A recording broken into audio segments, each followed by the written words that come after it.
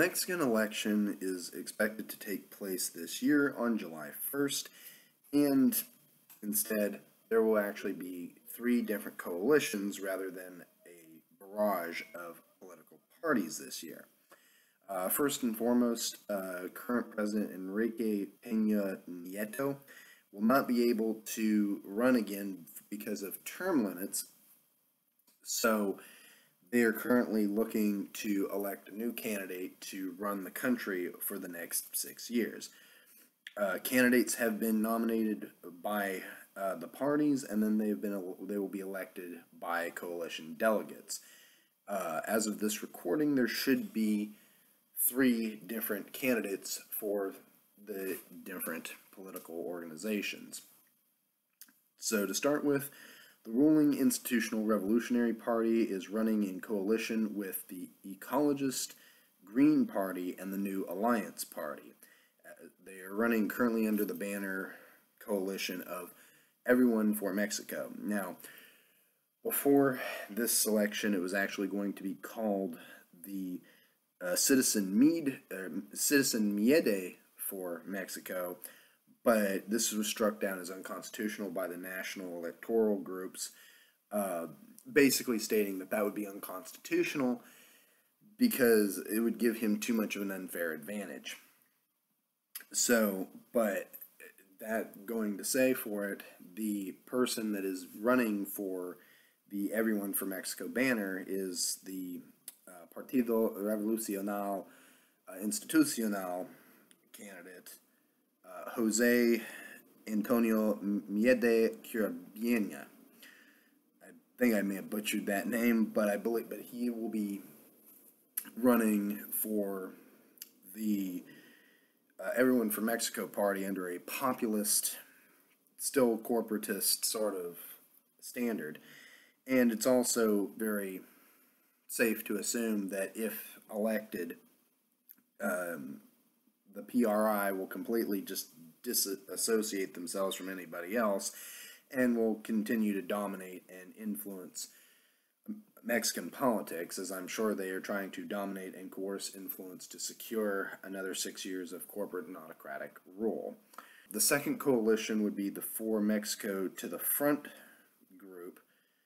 They will be a coalition of the Conservative National Action Party, which, if you remember, was in power, I believe, from 1999 to about 2012. They are running with the Social Democratic Revolution Party and the moderately progressive Citizens Movement. Now, it's interesting to note this coalition because it is two leftist, socially liberal, socially democratic parties with that of a conservative party, especially when you consider that the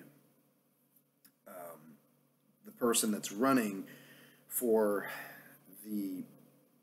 Mexico to the Front party is actually Partido Acción Nacional member Ricardo Cortez. He's the one that will be running for that coalition, and yet again I would assume that they're probably running on some sort of probably nationalistic, but maybe libertarian, liberal, conservative, some sort of moderate, sort of in-between party. And the last one would be the Together We Will Make History coalition. This one is by far, I would say, the most bizarre alliance with the what I would call almost Bolivarian Labor Party, the Socially Democratic National Convergence, and the Fascist Social Encounter Party. Now, Social Encounter is basically known for its very staunch national conservatism, social conservatism, and, well, outright Christian framework. They're pretty much a very far-right party, having made some controversial statements in the past. Despite this, they are running former Democratic Revolution and Institucional Revolucional member turned National Convergence leader Andres Manuel Lopez Obrador.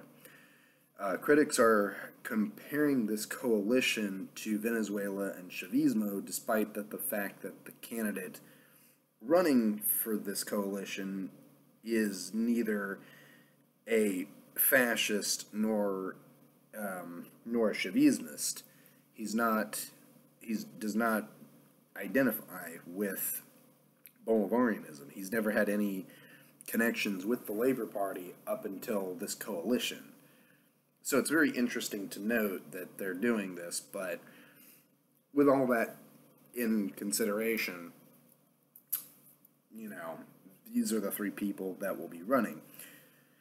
The ruling PRI has hired supposedly Venezuelan opposition U.S.-backed J.J. Rendon to work on their campaign, expressing interest in trying everything within the legal framework to prevent Obrador from becoming president, basically accusing him of everything from pretty much, authoritarianism to, I don't know, whatever anti-socialist sort of idea that they have of him. Again, despite the fact he's not socialist. In addition, the PRI candidate Jose Antonio Miede has been accused of plagiarism by directly using an ad that has been previously used by Canadian Prime Minister Justin Trudeau during his run as leader of the Liberal Party, in which, as we know, Trudeau won. So there's a lot of controversy, between a lot of these candidates. There's definitely going to be quite an interesting framework as this goes. I imagine, as far as the Together We Will Make History group, I imagine they're trying to run as a socially democratic, leftist sort of coalition, despite the fact that they do have a fascist party running, which doesn't necessarily make them look good, and how that became a thing, I don't know. But this is what's going on, and ultimately, these are the three candidates that are running.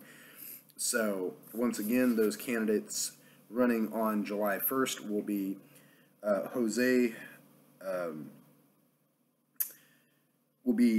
Antonio Miede Quirbeña of the Institucional Revolucional, or in this case, the Everyone for Mexico Coalition, Ricardo Cortez of the political National Action Party, running for the For Mexico to the Front Coalition, and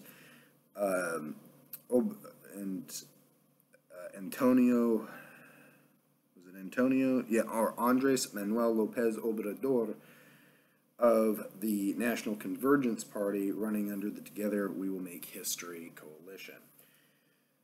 Those are the groups running for Mexico. All I can say is, Mexico, vote wisely. There will most likely be, I will just outright say this now, there will most likely be accusations of voter fraud no matter who wins the election, because there will be people shouting at each other no matter what. I can totally believe that there will be voter fraud coming from the PRI, because there usually is. No party has stayed in power 70 years without there being some sort of corruption or fraud involved. So there's going to be accusations after this. It's going to be a very tenuous election. It's going, especially following the 43 students that were slaughtered by the government a couple of years ago. That's going to play a part in this election. The war, the drug war, the continued civil strife that they're still working out with the Zapatistas, and just in general the economy. So there's going to be a lot of and also the relations with the U.S. over the wall issue. There's going to be a lot of these things that are going to play a part in Mexican politics, and it's going to be very interesting to see how this election plays out, the aftermath coming from it within the country, and how relations with the U.S. will be going forward. So with that, I'm Red Pagan Nick, leader of the Revolutionist Movement, and this has been Red Pagan Corner. Viva la Mexico. Peace. Все пошло на старый лад, на неволю. Взяли все у нас назад, землю волю. Взяли все у нас назад,